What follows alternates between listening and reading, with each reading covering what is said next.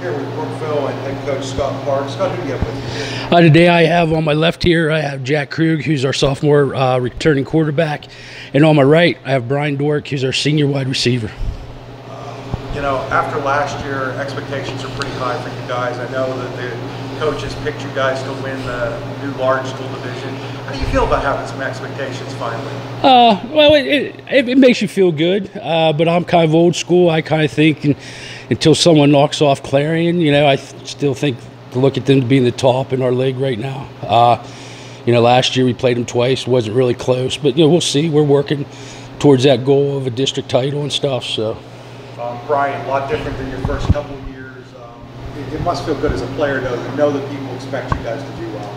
Yeah, definitely. I remember sophomore year wasn't what I expected at all, but last year we sure turned it around and it was a lot of fun.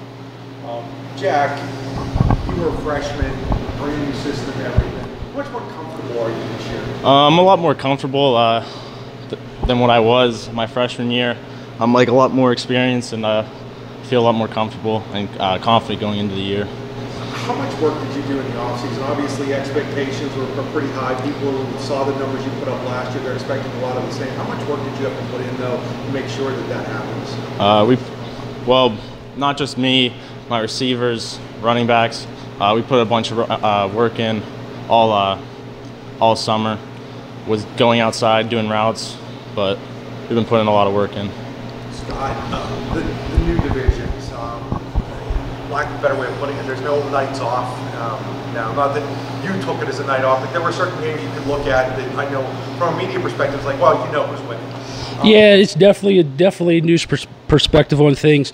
I think that's where we have to, as a team and a coaching staff, is we got to get out of the gate. We really can't afford to have slow nights. There was a couple times last year we came out slow, you know, but some of the teams we were playing, our talent was able to take over. This year, it's week in, week out. The teams are going to be tough, so it's something we're going to have to keep pounding in these guys' head, and you know, it is definitely a challenge. So, Brian, what do you view playing this newer division? Are you excited about playing these teams every game where maybe it's going to be a dogfight? Yeah, definitely. I mean, last year our schedule was a little bit lighter than we have this year, but I don't know. All in all, I think we're a better team this year, and hopefully we can go out and prove it this year on our tougher schedule.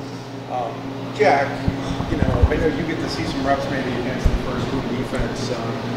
What are you seeing defensively, and who are some of the guys that we should be looking for on that side of the football? I would say Kyle McBeth, Ian Thrush should have a really big year.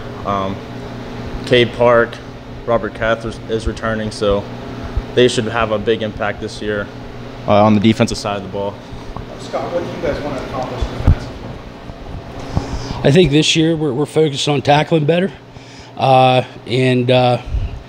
you know, we won some games last year, 60-50. You know, I think we gave up 50 points 2 or 3 times. So our goal is we want to shut that down a little bit, not give up so many yards running. And we have addressed that this offseason we're going with a new defense and stuff. So it should allow us to get downhill a lot faster, especially with the talent we have. We're trying to adapt our defense to the talent we have. So I'm looking forward to that, especially this Saturday will be interesting. We go with the scrimmage and see how it works. You know, there's a lot of expectations. Some key players you have to replace, though, too. Who are some of the young guys that we should expect to step up? Well, I'll start on the offensive side of the ball. I mean, we got to replace Brandon McGrainer. And right now it looks like Brandon Epley is probably going to be that guy to start with. And he'll be a senior this year.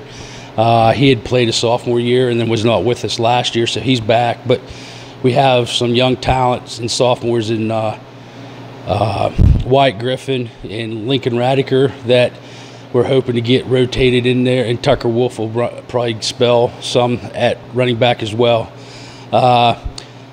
And then we have, like, we lost Nick Keth, and but we have like Ian Thrush and Kyle McBeth to replace that, and Tyler Park and stuff. On the defensive side of the ball, I mean, we got to replace John Frank.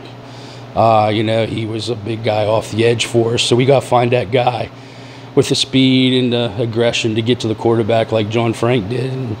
And that's what we've been looking for, and I feel pretty good. The rest of the defense, we've got some guys coming back at linebacker and DBs and stuff. So, I mean, actually, I think we've got more stars returning on the defensive side of the ball than on the offensive side of the ball. But we'll see.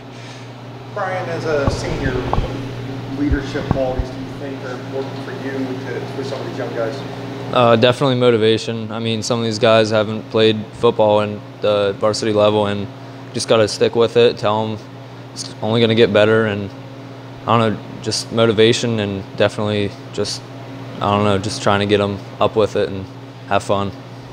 Jack, even though you're just a sophomore, do you feel like there's more of a leadership role for you being the quarterback? Yeah, definitely. Quarterback's one of the most important positions on the football field, so I definitely felt like coming up this season that I needed to start being a better leader and probably more of a captain than I was last year.